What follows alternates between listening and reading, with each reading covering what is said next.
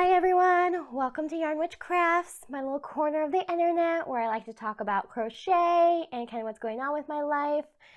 You can find me at Yarn Witch Crafts on Instagram. I'm also on TikTok if you want to find me there, but primarily I post on Instagram and I will do my tag down in the description below. I've been seeing everybody do all these 2022 wrap-ups and I thought that would be really fun. So here is my 2022 crochet wrap-up video. I am going to be referencing the pattern and I will put links below for all the different crochet designers. I did a lot of different pattern testing this year and so I want to show it off. So let's get started.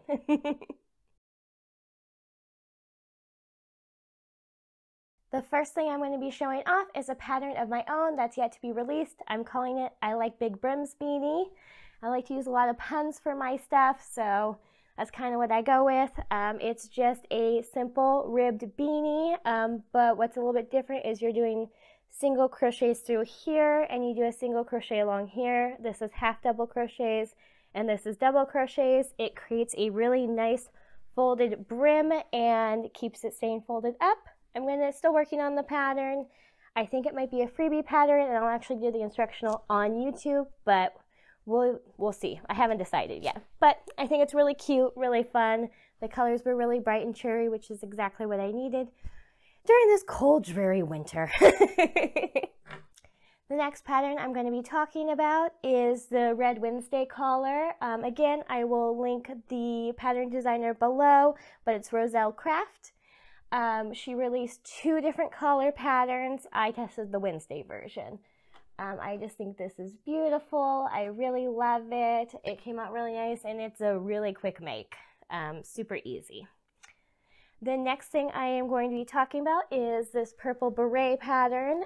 This is one actually that I'm creating. I haven't even done the second version yet to test it. I just think it's very pretty and fun. I like to do things that keep you kind of occupied without being too complicated. It's an easy TV watching crochet. The next pattern I'm going to be talking about is the Pack Leader Beanie by the Weaving Witch on Instagram. I actually made 2 versions of this. This is the first one, which is mine. It has color work. As you can see, I haven't woven in all the ends yet. And then I actually made it again in black and red as a Christmas gift for my husband. And here is the City Stroll sweater. It's by Just the Worsted on Instagram. I love this sweater. I went for a looser fit. It's super comfy, really quick make. I just did a how I would style it video on my Instagram that you can check out, where I did running errands, a date night, comfy around the house, how I wear it to work, all that fun stuff. So check that out if you're interested. This next top is one that I'm really obsessed with. I'm calling it my damn top. Because it spells out damn on it. It was actually kind of a test crochet, so Naughty Makes reached out to me and she was doing a dishcloth with the word damn on it. She asked me if I would test it and I said yes, of course, that sounds super fun, but I'm not really one to use crochet dishcloths. I know a lot of people love them. That's just not my vibe. So I made it, but then I ended up branching out and kind of just winging my own pattern and freehanding the rest. So I did some double crochets off of it and then some granny clusters, and I kind of just went from there. And the back is all double crochets. This is fingering weight cotton yarn from Hobie. I just really love it. I like the little light green color. I just think it's a really fun top, and I was really happy to test crochet this and then build it off to something that I would use. So it was a great, fun, easy summer make. I did a lot of the crocheting actually in the car on the road trip. And I was stoked when I tried it on the first time and it fit exactly the way I wanted it, because without trying it on back and forth, it could be kind of hit or miss. So that was very lucky. The next thing I made in 2022 is this lovely granny cluster shawl or scarf. I really like this. This was just one skein of one of the Lion Brand yarns where they do the color alternating. I'm totally blanking on the name right now, but it's very squishy. I loved it. I whipped this up pretty quickly, and then I actually made a knot at the end so that it would stay wrapped around. But yeah, really nice, super pretty. Very happy with it. Not much else to say, I just kind of freehanded it. Now this is another sweater that I freehanded. It was actually inspired though by designs by Blemish Design on Instagram. She does some really fabulous hexagon cardigans and hexagon style sweaters, and she did different granny squares in the middle, and I just was obsessed. I loved it. The second I saw one of the versions, I knew I had to make my own, so that's what I did. I went for a little bit oversized, but not as oversized as her styles, and I did a different style of granny square in the middle. This one is the sunburst one, but I love it. I wish I had done the collar a little bit differently. It's a little high on my neck, which I don't love, but I'm still really happy with how it turned out. I love the way the ribbing looks on the bottom and the sleeves. I love a high sleeve ribbing. It just really appeals to me, and I think the sweater turned out beautifully. This is what the back looks like. I like that each section kind of looks a little bit different with the color changing yarn. Yeah, and I'm just so happy with it. I haven't had a chance to wear it out in public yet, but I'll hopefully be doing a styling video on my Instagram soon. This next one is just a quick little market bag. I didn't follow a pattern. I just winged it while I was watching a movie, honestly, but I'm going to be making a few for selling at a local market in town that I'm a part of. I think these will do really well. We move the market day from Sunday to Saturday, one day a month, and so then it's going to be actually happening during the farmer's market, so I thought these would be perfect for it. I did a round bottom, and then I just expanded from there. These are just 100% cotton. I think they're sugar and cream or something like that. I like that because it's a sturdier yarn. It's not one I like to crochet with for any wearable items, but I like it for bags and things like that. And I liked the black and the white with the teal. I just thought it looked really fun and pretty. The next pattern I'm going to be talking about is one that I'm actually working on. I'm calling it the Bottle Buddy bag. I created this with 3 different versions in mind. So we have a can koozie, we have a water bottle holder with the purse strap, and then we also have a kind of wine bottle koozie that you would do without the strap. It's really fun. It's a really quick make. I have it written up. I just actually haven't released it. It's something I kind of just need to do. I might reach out for testers for it. I'm not really sure, just to have a few more eyes on the pattern before I release it, but I'm really happy with it. Again, it's one of those ones that you can watch TV, but the stitches change, which just kind of keeps you more engaged in the pattern and not getting bored, which is very much my style. The next sweater I'm going to be showing is actually another one of my own designs. It's the Don't Mesh With Me sweater. I'm still workshopping it. The shaping's not quite the way I want it to be, so this is kind of version 1, and I'm working on a second version that I think will be a bit more fitted and cropped. I am happy with this one, so I might give like alternate versions during the pattern if you want it to look like this versus the second version, which is more appealing to me, and I want to look like a more sweatshirt inspired maybe, and a more closer neckline, but I'm really happy with how this turned out. I like the ribbing. I like the side detail a lot. I think that's really nice. I've gotten a lot of compliments on it when I've worn it. I like the colors I picked for this sweater a lot. The next one's going to be in like a charcoal gray, but I love an oatmeal and a pumpkin, so I'm very happy with how this turned out. It's just not quite perfect yet. What I have here is the Minimal Wave Tee. It's another test crochet I did for Just the Worsted on Instagram. This one was done in cotton yarn. It was more of a summer make. Because it was a summer make, I wanted it to be a little bit more oversized. So it would be a little bit airier and things like that, because it can get pretty toasty here in the summer in Oregon. So I wanted to be really kind of aware of that. I like it to be able to be like tucked in a little in my shorts, like a little French tuck. I thought that looked really cute when I styled it, but this sweater was really fun. I love the color working that went on. I'm really happy with the colors I picked in the design. And then this wasn't part of the pattern, but you could have done like, you know, any different colors on the back. And I chose to do stripes because I just really loved that. I thought that was really fun and unique color play for the front versus the back texture wise. It was just a really great, fun, easy design. and I was super happy to test it. I think it turned out beautifully. This next test crochet was such a fun one. It was my first one I did for Nessa Knots on Instagram. It was one of the first patterns that she created and released. And it's the crochet slime tote bag. Look how fun this is. I'm so obsessed with the slime. I love the way it turned out. I did a bunch of videos styling it. I still sadly have not lined it yet. It's still on my list of things to do. But it's a great bag. It can fit so much stuff. I love the colors of it. I thought it was so fun. If you go check her out on Instagram, you can see everybody's different versions. They were so freaking creative. It was just such a fun pattern to test, and there was just like so many different options to make it your own, which I always really, really love. So yeah. Here is my version of the slime tote. The next pattern that I tested last summer was the Hip to Be Square dress by Manatee Squares on Instagram. This is also another make in cotton yarn. I really liked it. It's a funny story though. I absolutely underestimated how much yarn I would need for the dress. So thank goodness for long testing times, because I had to reorder more yarn, and I ordered it from Hobie, which can take a bit to ship, so I was very stressed about getting it, but I absolutely got it in time, and I was able to whip it all up. It's individual granny squares, and then I added this different color changing because I thought that made it really interesting, and then I did it on the bottom so it was diagonal with the matching color changes.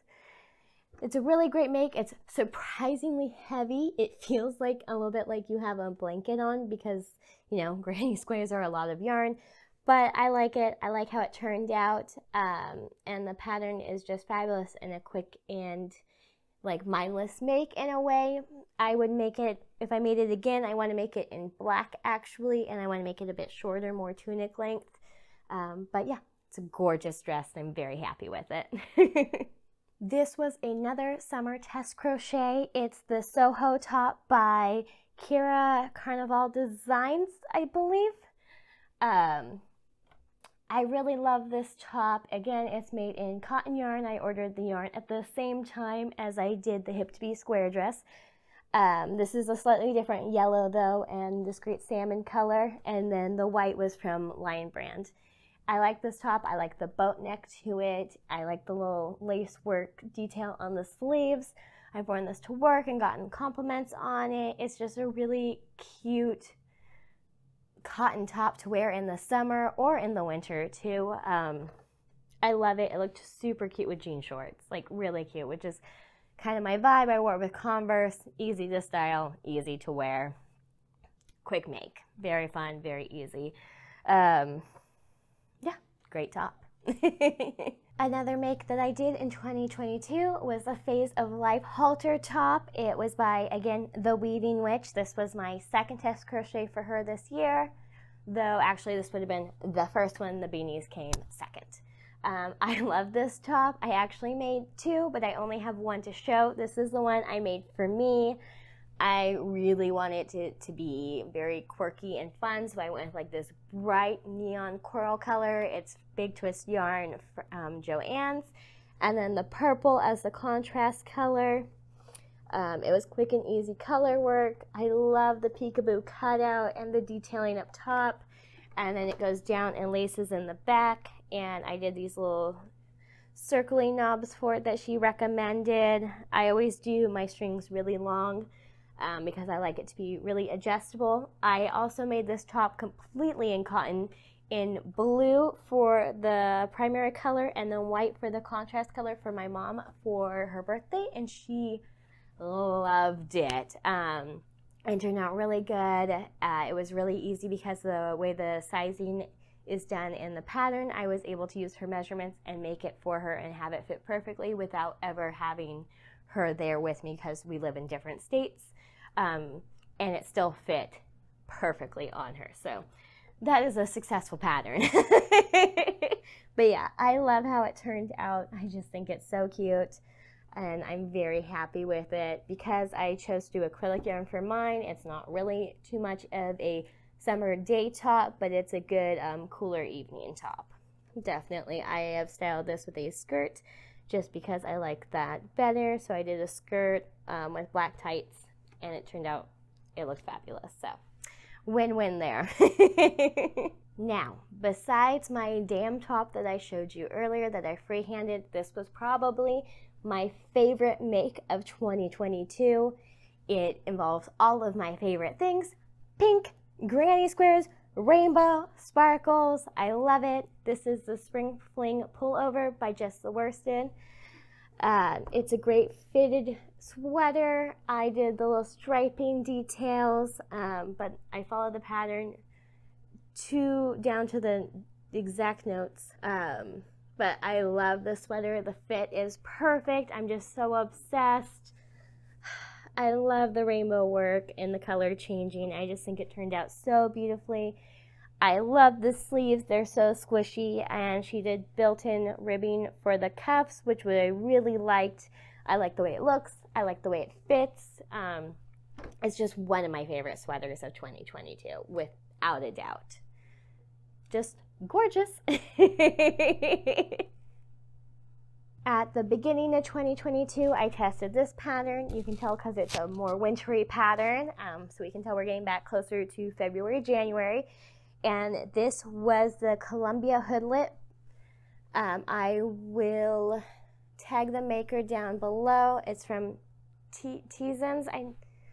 It's always funny when you try and say like the makers from Instagram online, because sometimes you're like, okay, I have typed this a million times, but I don't know how it's said.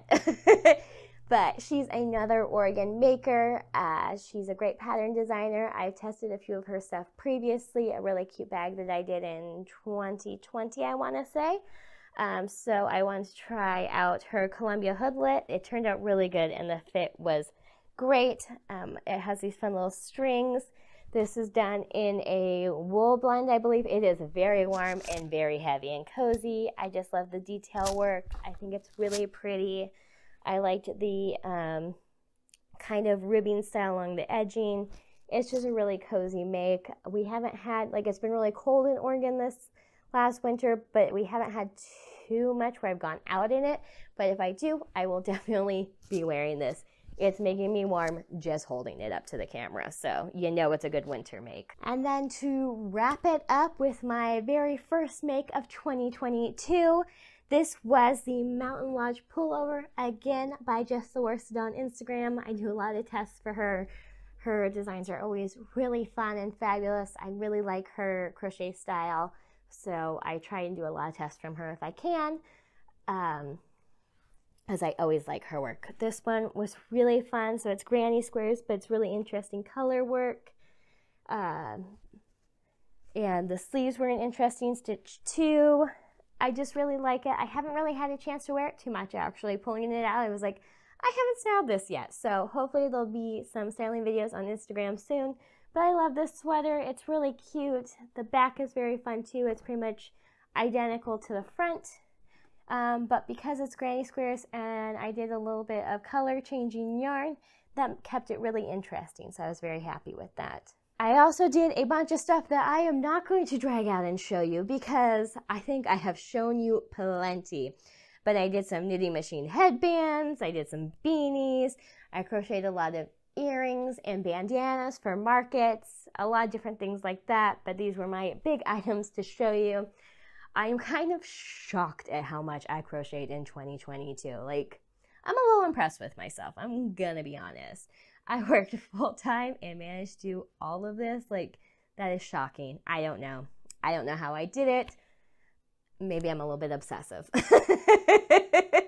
it made for a fun 2022 wrap up. I'll be really curious what 2023 will bring and what crochet projects I'll take on.